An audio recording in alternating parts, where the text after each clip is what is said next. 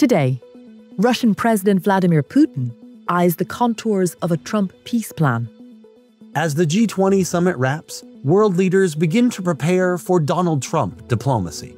His latest cabinet picks, World Wrestling Entertainment co-founder Linda McMahon and Dr. Oz. And Trump's criminal conviction faces an uncertain future. It's Wednesday, November 20th. This is Reuters World News, bringing you everything you need to know from the front lines in 10 minutes, every weekday. I'm Christopher Waljasper in Chicago. And I'm Carmel Crimmins in Dublin.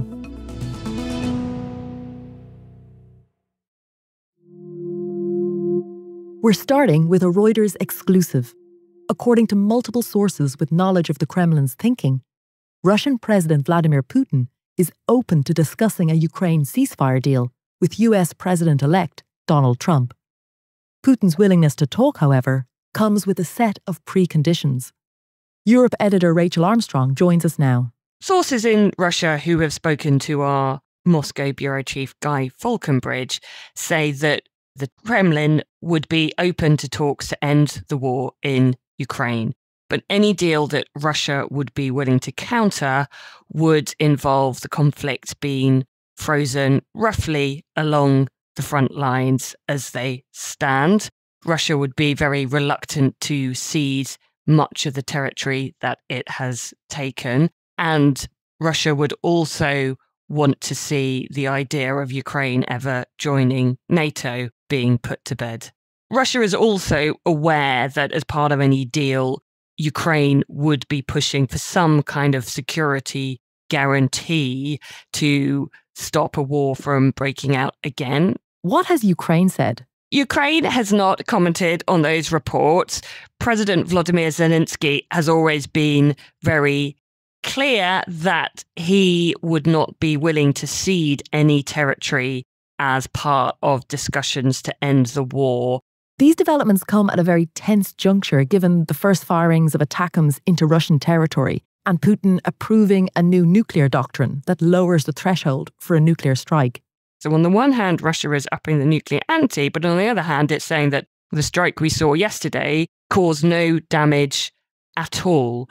And I think that's quite interesting because Putin, on the one hand, will need to appease the very hardliners in Russia who want an incredibly robust response to what the West has done. But he also wants to be in a position where he can talk to Donald Trump's camp without having antagonized the situation further. So it's an interesting balancing act that Putin has to play right now.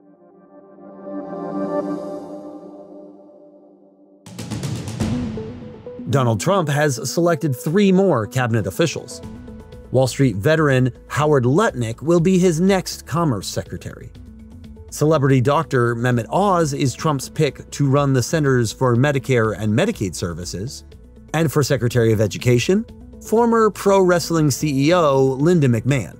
Trump has proposed abolishing the education department, but would likely need congressional approval to do so.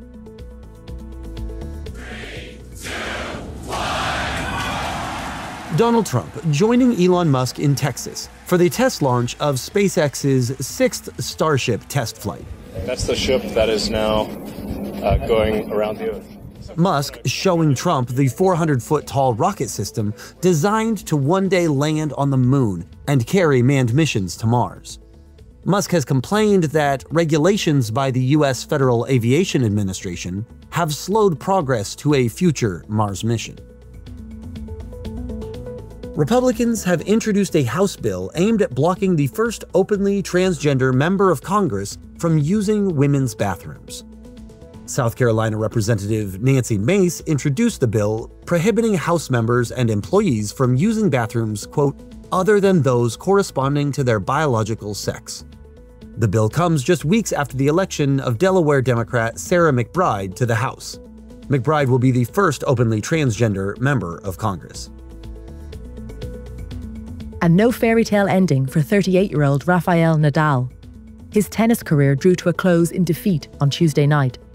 The 22-time Grand Slam champion bowed out of the Davis Cup in Spain after losing to Dutchman Botic van de Zandschulp.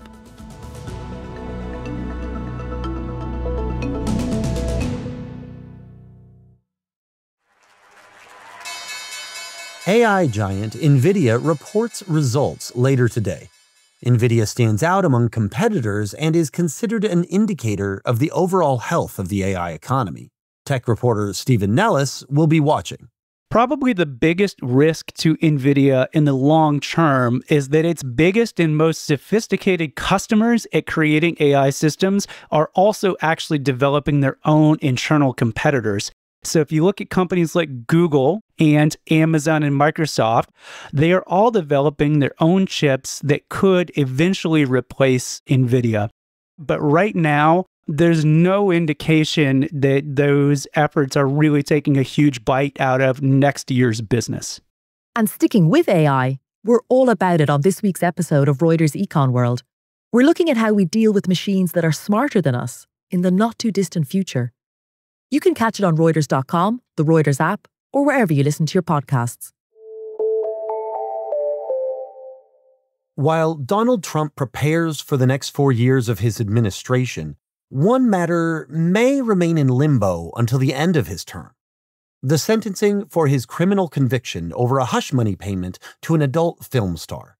A judge has paused all proceedings ahead of next week's scheduled sentencing.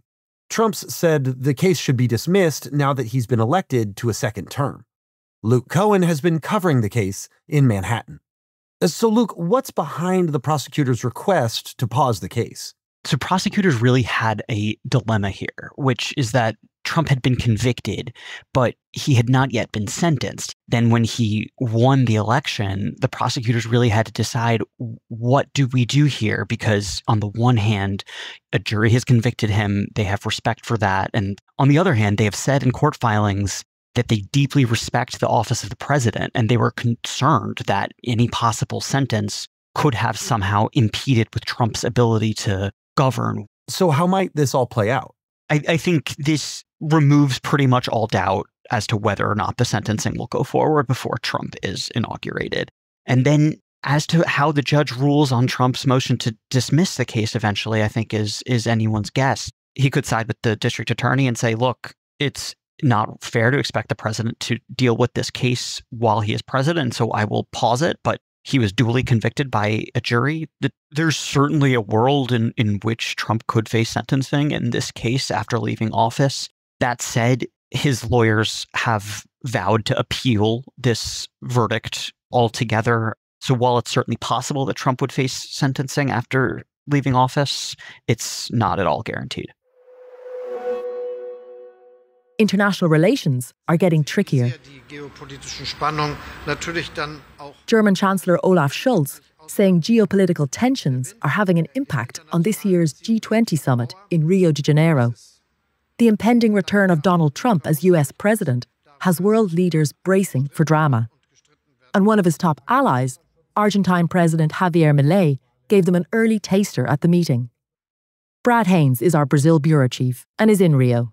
This is the group of the world's 20 biggest economies, and that just naturally that makes it very hard to speak with a common voice, which is why the great feat of the G20 every year is arriving at any joint statement. But that consensus was almost derailed at the last minute when Argentine President Javier Milei, who was coming off of a meeting at Mar-a-Lago with the newly elected Trump. He was the first foreign minister to meet with Trump since his election, and he came into the G20 spoiling for a fight.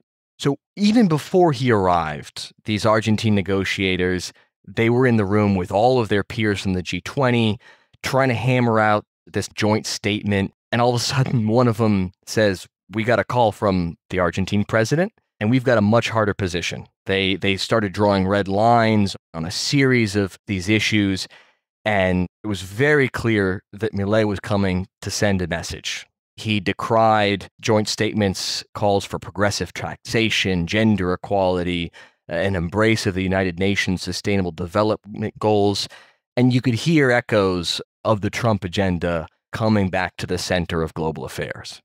A spokesman for Milei didn't respond to a request for comment about the summit.